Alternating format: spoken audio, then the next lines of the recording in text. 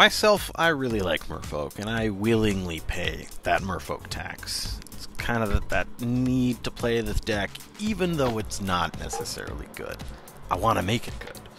I kind of have to try to port Mono Blue Merfolk from Modern into Timeless. And, the same thing goes whenever Merfolk is available in Standard. It is a need and not a want. But returning to Timeless Merfolk, which is due to receive some major upgrades in a couple days when Modern Horizon 3 comes out.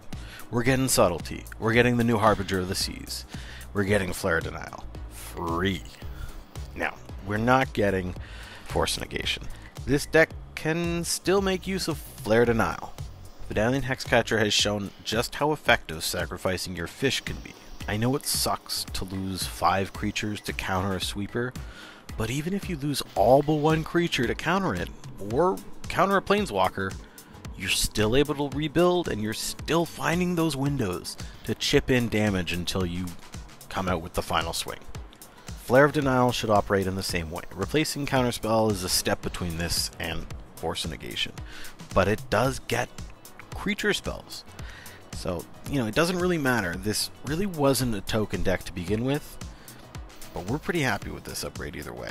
Harbinger of the Seas, on the other hand, is the real deal. This upgrade is basically replacing Spreading Seas. Considering that Spreading Seas was already really bad in a Bowmasters format, that extra card draw on top of the utility was pretty bad. Now, we don't have the card draw anymore, and it's a Merfolk now. The additional blue pip, it doesn't matter. It puts the creature amongst the 3-drop deluge of creatures, and we are looking at a limited amount of spaces. But taxing decks like Primeval Titan that rely on their lands to combo as early as possible, while it's also enabling Island Walk for the Alpha Strike. The third and final upgrade to the deck is Subtlety.